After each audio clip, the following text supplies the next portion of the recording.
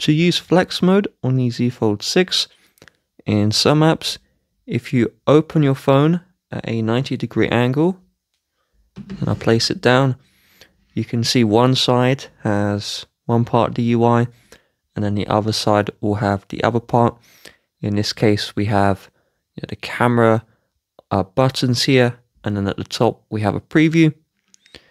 Now, in the camera app, you can use the cover screen to view your rear camera pictures.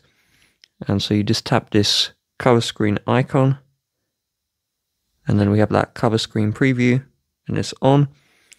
And if we swipe across, we can then have the full camera interface here and be using the rear camera system for the best selfie pictures.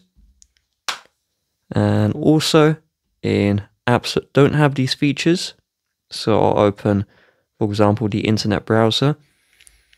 If we open the phone in the cover screen, we have this little icon which we can tap on, and then we have the app move to the top part, and then we, in this case we have a touchpad here, so we can kind of use this as like a mini computer type of system. There are some apps also, like the interpreter, where there will be this button, and when you tap that, you can have this screen fully active, your inside screen fully active.